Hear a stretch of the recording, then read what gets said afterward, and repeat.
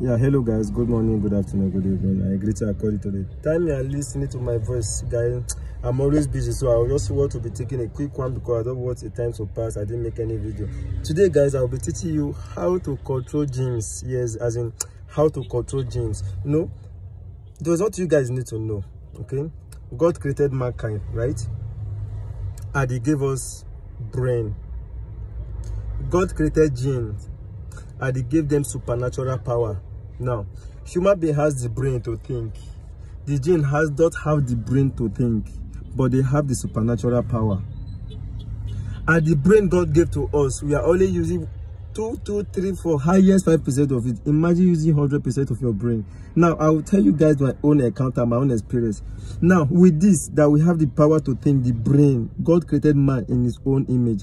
Now, God created the angels from the light, right?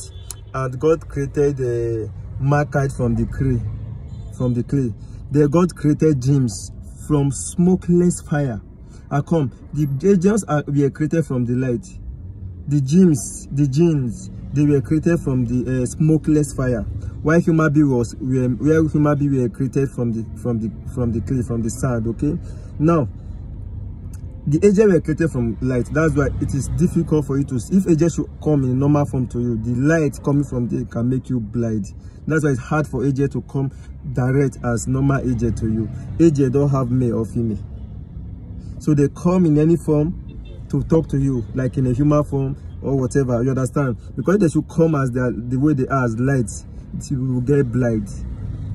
Then the jinn, and now in this earth, we are not the only being living on earth. It's human being and the jinns that live on this earth. Yes, you are not the only one living on earth. It is human being and the jinns that live on earth. Okay. Now, human being has the brain to think, but they think they don't have the supernatural power. Then jinn has the supernatural power, but they don't have the brain. That is why you see one malam, you see one native doctor or whatever control thousands of jinns. Of jinns to do what he wants them to do for you. What you guys have to know is that this physical brain, before it happens physically, it has happened spiritually. Yes. Now, the brain you have, let me give you guys my own encounter. I will try to increase my brain power. There was a day I was trying working on such. I was trying to go into full meditation, clear my mind for hours without thinking, talking to anybody. I was not asleep. I was feeling something like sparks on my hand, as in I was feeling spark on my hand, I saw myself in a different place. I don't even know when. I don't know if it was scared or it was shock or I opened my eye. So human being. Now back to the topic. Today's topic is how human being control jinns. As I've said earlier, human being has the brain to think, but they think they don't have the supernatural power, right? But the brain, the jinn, they don't have the brain to think, but they have the supernatural power. And where are jinns found? Jinns are found in the toilet. They live in the toilet. They live in the waste bin. You see, that's why waste bin. Normally, one you don't follow waste bin at night. They live in waste bin. They live in the toilet. And the jinns they are the type that they can see us, but you as a normal human being, you cannot see them because there's a vein covering our eye. And the reason why God used that vein to cover mankind's eye, because if you should see them out of shock, you can die, or you can faint, or you can cause you something. When you see them out of shock, you will die. So that's why they are the ones seeing us. You can't see them. So if they are coming, you are coming. They are the ones to see you, and they will leave the road for you. They will give you space for you to pass. You see how God has placed mankind above all. So now they don't have that power to think for themselves. That's why you see many human beings like the malams or some pastor or whatever, native doctor, controlling jinns. And now how do they control jinns? They trick jinns with what they know that the jinns will like. Now, one thing that you see, normally see that they say jinn possess human being. Jinn, there's a difference between jinn and demons, right? Jinns possess human being, and see somebody especially the north is common. You see one girl will just be shouting, running to those bees, just be shouting, whatever. Jinns possess human being. The reason why jinns possess human being is that once they possess human being, they enjoy what that human being is enjoying. Like they possess you, the food you eat, as you are enjoying it, they are enjoying it. You drink as you are enjoying it, they are enjoying it. You get, you have sex, as you are enjoying it, they have enjoying it. So that is why most time you see jinns possessing human being. So with the knowledge of this in basic, there are some things that I would have loved to talk about, but something's telling me people will abuse it. It is this in basic.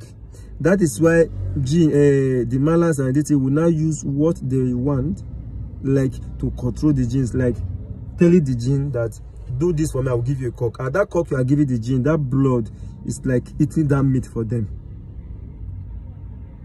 And they don't have the brain to think. I know one that my dad told me that they were building a bridge and there was a spirit that was disturbing them there.